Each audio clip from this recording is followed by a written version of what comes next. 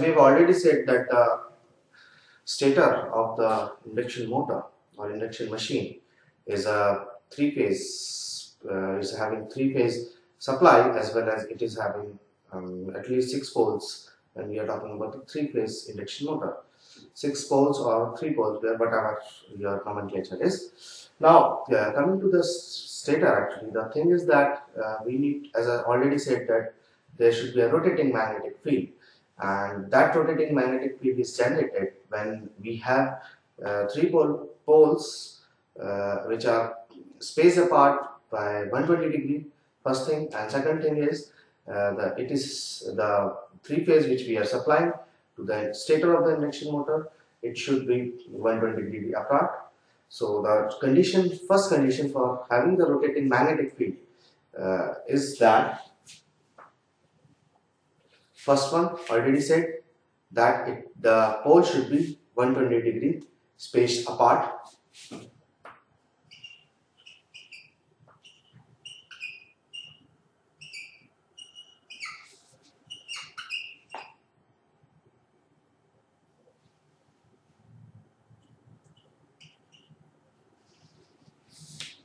Second thing, very important thing, to generate the rotating magnetic field in induction motor, we should be having a three-phase supply which is having red, yellow and blue, or RYP phases, three phases, which should be apart from, which should be electrically spaced by 120 degrees to each other, and the amplitude of them should be equal. So the second condition is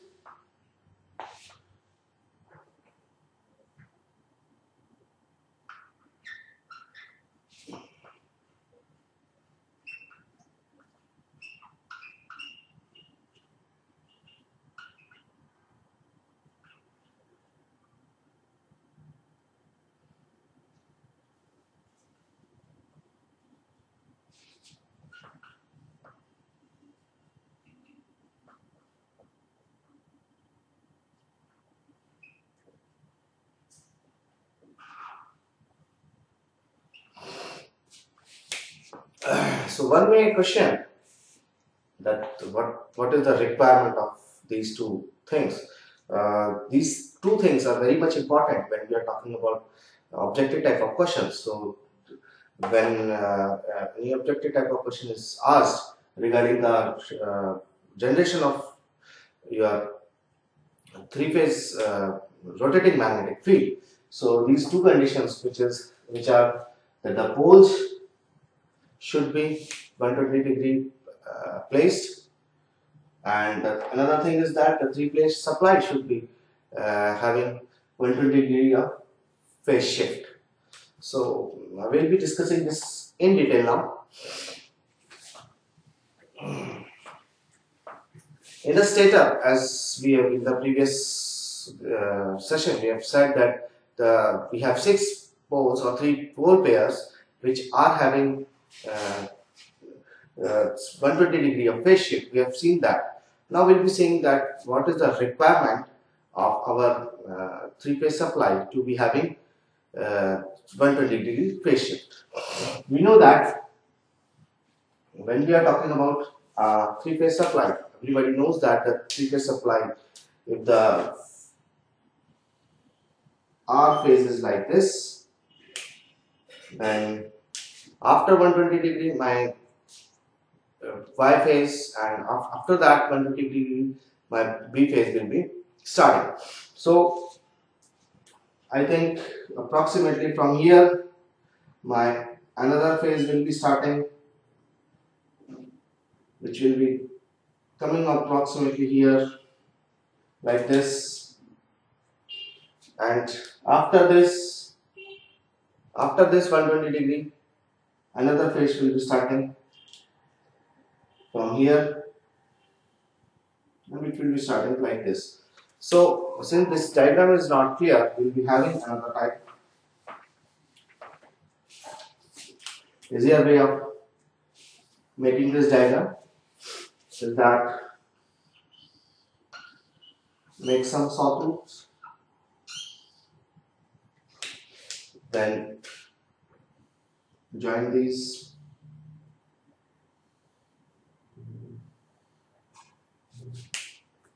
I can have one more. So this is also a bigger one. So I can have one over here. So now I'm having three different phases. Suppose this phase is starting from here and going up to here, then going up to here. This is my first phase. We'll be looking for the second phase. This is my second phase, the red one, which will be going from here, which will be going from here, and will be coming here. And my third phase would be again the blue one will be starting from here and this way it will be looking. So I have now three phases. While this phase, this is my suppose first phase, this one. If I remove the red line now, it will be much more clear. And again, it is going here. The red phase, which will be starting from somewhat here. And this is the red phase again.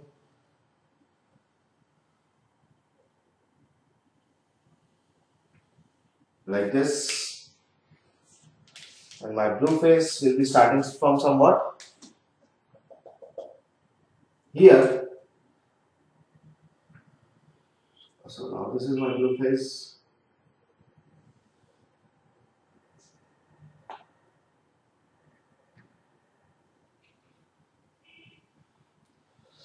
I'm making three different colors. I'm using three different colors just to show that why and how these three phases are apart. Suppose this is the black one, which I will be saying R, this is Y phase, and this is B phase. And when I draw the phasor diagram of this, I can see that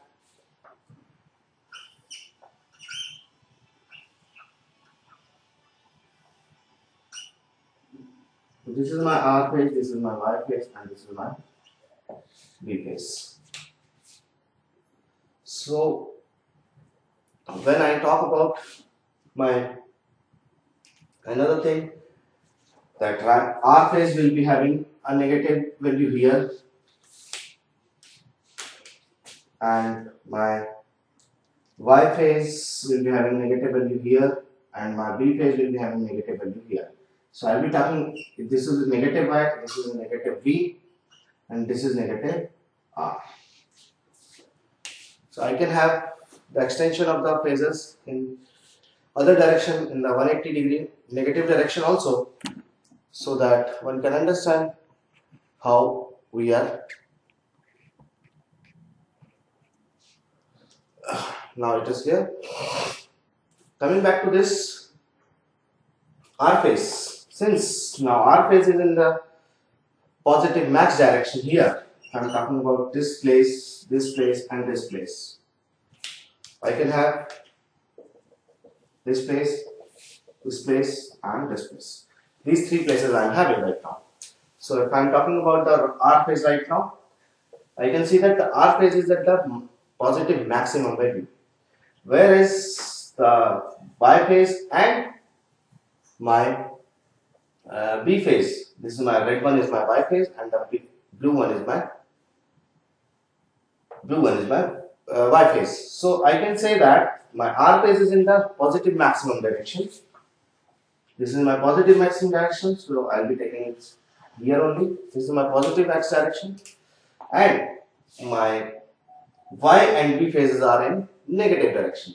So my Y phase negative direction is like this, and my B phase negative direction is this here. So I can say that when I am having a magnetic field, since this is having a three-phase supply, but obvious three-phase magnetic field will be generated. So my actual direction of EMF would be in this direction here. So my EMF generation is in this direction. So my magnetic induction, which is magnet phi will be also in the same direction apart from these two. Now coming to this point, Y point, now I can again see that this is my direction of my Y phase, and the direction of my R phase is, the direction of my Y phase is right now in this direction, and the direction of my R phase, which is here, you can see the black one is showing in the negative direction right now.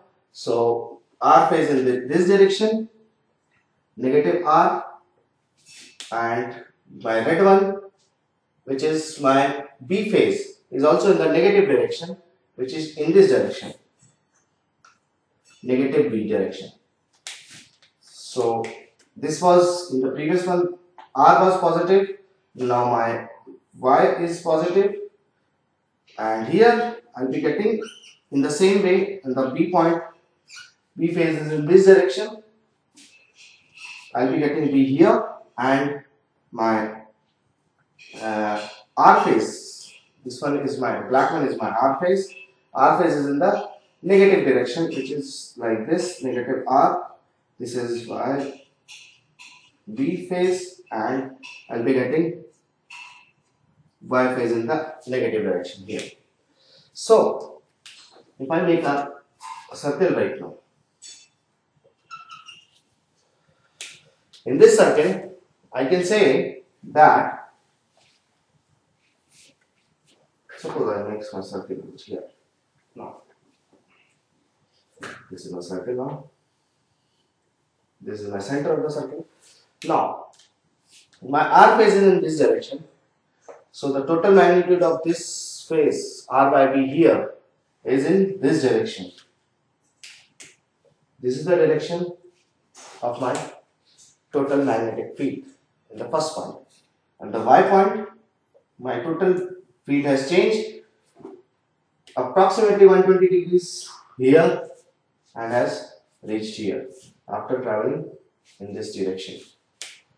Now again my B phases is again 120 degree apart here. This is my R phase, this is my Y phase, this is my B phase, and again from B to R my phase. So I can see that the magnetic field is also rotating in the same direction. The way my EMF is moving, my magnetic flux is also moving in this direction, first of all R, then in the maximum Y direction, and then B. So this way I will be having a rotating magnetic field. So this way I will have my conductor or my rotor moving in the same direction of the magnetic field. Now the question comes, why the rotor moves in the same direction as my magnetic field is moving. So we will be discussing that. This was the part that how the rotating magnetic field is generated. Now we will be discussing about the rotor rotating in the same direction as that of my magnetic field.